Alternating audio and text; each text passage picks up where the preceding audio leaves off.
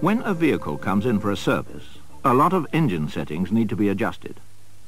There's dwell and ignition timing, CO emission, idle speed, and so on. Of course, each of the settings must be measured before you adjust it, and doing those measurements as you go along can take up a good deal of time. But if your dealership has one of these formidable machines, you can do all those tests and more in one go.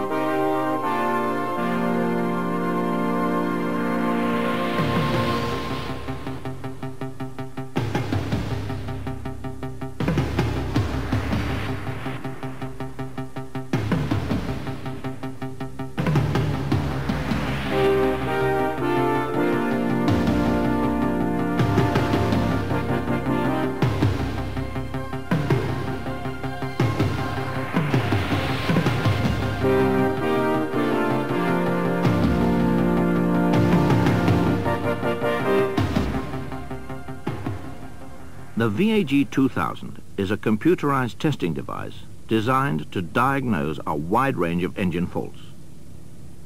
Although it looks rather complicated, it isn't really. Basically, it's just a sophisticated meter. This unit contains the electronics. These leads take the measurements. These buttons allow you to select individual tests, and the result appears here in these windows. First things first, power. It's now doing a self-test. The self-test is a procedure which ensures that everything is working correctly. Each digit is tested. Then the probes are checked and, when necessary, zeroed. The printer is also tested and it's finished. These LEDs show that it has been a successful self-test. In other words, that the VAG 2000 is ready for operation. A self-test will not be successful unless the machine has been correctly set up. That is, all the leads must be correctly connected to the boom and disconnected from the vehicle, and this, the pressure sensor, must be empty. So what happens when the machine has been incorrectly set up? Let's take the pressure sensor off the boom.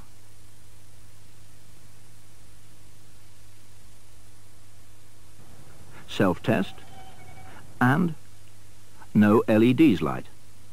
That shows that it was an unsuccessful self-test. Instead of the LEDs, there's 01 in the left-hand window, indicating one fault. Press cylinder select, and 02 appears in the right-hand window. This is called a defect code. To find out what it means, check the defect card, kept in this drawer. 02, the pressure sensor. Two faults, disconnected pressure sensor. And now let's open the current clamp to prevent it being zeroed. Self-test. 02 in the left-hand window, two faults. 02 in the right-hand window, the pressure sensor as before. Now press cylinder select again, and the second default code appears. 01, and referring again to the defect card, the current clamp. If the leads have been removed from the boom and you're in doubt as to which one goes where, check the manual, which has a diagram of how they should be. Well, that's it. The VAG 2000 powered up, self-tested, and ready for use.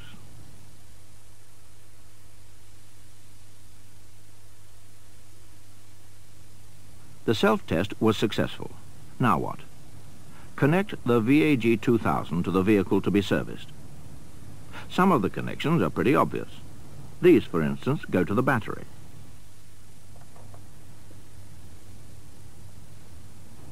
These two attach to the ignition coil. Blue to terminal 15, green to terminal 1, the point side. This goes to D+. If you can't find the D+, that's the blue wire, disconnect the main wiring plug. Replace it with this 951 adapter. reconnect the main wiring plug, and then attach this, the 982. If the battery is separate from the engine, use the extension. Temperature sensor, in place of the dipstick. Only the end is sensitive. These measure current, voltage and resistance in the range 0 to 5 amps, 0 to 40 volts, and 0 to 99.9 kiloohms, automatically going from ohms to kiloohms. When you're not using them, leave the ends together. A top dead center sensor. It goes into the bell housing. There's also an extension, and for flat 4 engines, a 983 and a 980 for vehicles with built-in TDC sensor. This clamps around number 1 spark lead, and this clamps around the earth leads of the battery, with the arrow towards the battery. Terminal 4, main high tension lead from coil. A stroboscope, the pressure vacuum sensor, which measures air, oil, water and petrol from between 5.7 bar and minus 0.8. There it is, fully connected. All the leads are in use except the vacuum sensor, the multimeter and the stroboscope. Of course, if the vehicle is cold, it must be prepared for testing. In other words, run the engine till the temperature is above 70 degrees centigrade. Ready to go. You can do all the tests controlled by the top 7 buttons at once. That's 11 tests in all, by pressing this, the automatic button. And when the tests have been done, the VAG 2000 will automatically print the results and put a heading on the printout. Here we go. Battery voltage. Voltage terminal 15. Dwell. Volts at terminal 1. Pressure vacuum. Ignition timing. The vehicle has stopped because to test starter current, you've obviously got to start the car. And those LEDs are flashing to indicate just that. They're called action lights, and they only flash when you have to do something. Turn it over on the key and give it full throttle. The vehicle won't start till the countdown in the right-hand window reaches 0, or the action lights go out. And there's the starter current, and the battery voltage under load, and the compression test. The engine misfires because the spark is being taken from each lead in turn. Cylinder balance and ignition voltage. And now you get a printout and heading. There's a couple of things to note about this printout. The compression test shows the reading for the lowest cylinder first. It's expressed as a percentage of the highest cylinder. So the highest cylinder is 100%. And the cylinders appear in block rather than firing order. That's it. All the main tests done in one, and a printout for you to use throughout the service. Even if all you do with the VAG 2000 is the automatic cycle of tests, it can be very useful. Many dealerships do the automatic test before and after servicing. They present the customer with both printouts, proof of what required servicing, and evidence that that servicing was, in fact, performed.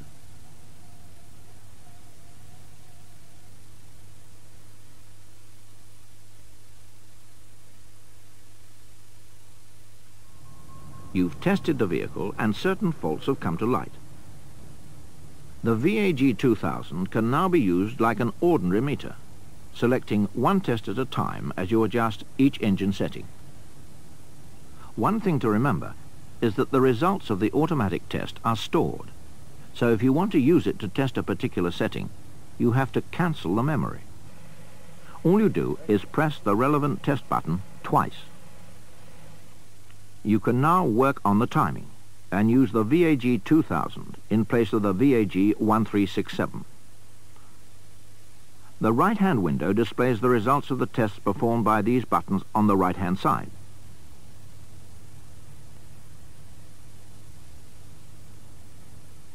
And not surprisingly, the left-hand window shows the results of the tests performed by the buttons on the left-hand side. The furthest window is for the revs. But you can also program the VAG 2000. That means that you can load tolerances into its memory for the vehicle that you're working on, and it will guide you through adjusting the engine settings. You program it with one of these program cards. Slide it smoothly into the slot with the arrow up and the cutoff on the right. The light is flashing because the card was loaded rather jerkily. Simply reload it more smoothly. And although it seems unnecessary to mention it, make sure that you load the right card for the vehicle you're working on, because the machine can't check for you. The VAG 2000 is now programmed. As the engine settings are adjusted, LEDs will indicate what you must do. Those red ones show that it is outside the tolerances. The right-hand green one lights up to show that the setting is at the top of the tolerances. A green LED on the left would show that you are at the bottom. The middle green LED lights up to indicate that it is just between the upper and lower tolerances. When operating with a program card, the printout will include tolerances, and asterisks will appear beside any reading that is outside them. That, basically, is all you need to know to begin using the VAG 2000. Of course, there are details. Looking more closely at the machine, there are several controls that haven't been mentioned. For instance, if this lights up, you have to program in the number of cylinders on the vehicle being tested. And this is the scroll button. Press it to get a printout of whatever is in the windows. If you hold it in, it'll do you a heading.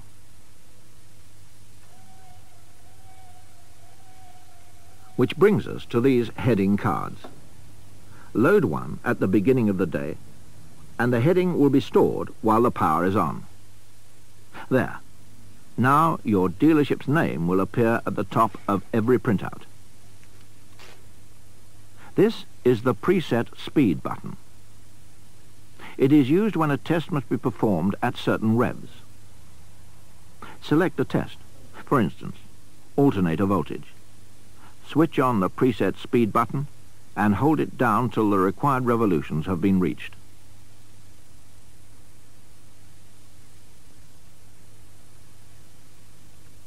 The tolerance lights are now effective to tell you when you are at the right revs. You can go through the cylinders by pressing the cylinder select button. These LEDs flash if you've overloaded the machine, or if it's too close to a large electromagnetic field, or at too high or low a temperature. The VAG 2000 will do a lot more, like ballast resistor circuits, battery drain test, stroboscopic timing, etc. If you want to find out about it, it's all here in the manual. It can be seen that the VAG 2000 can be used in a very flexible manner within the workshop, providing the opportunity for use with special promotions, fault finding, and quality control. And since the VAG 2000 is a robust machine, you shouldn't be afraid to experiment. It's unlikely to harm it. But that's probably enough, at least for an introduction.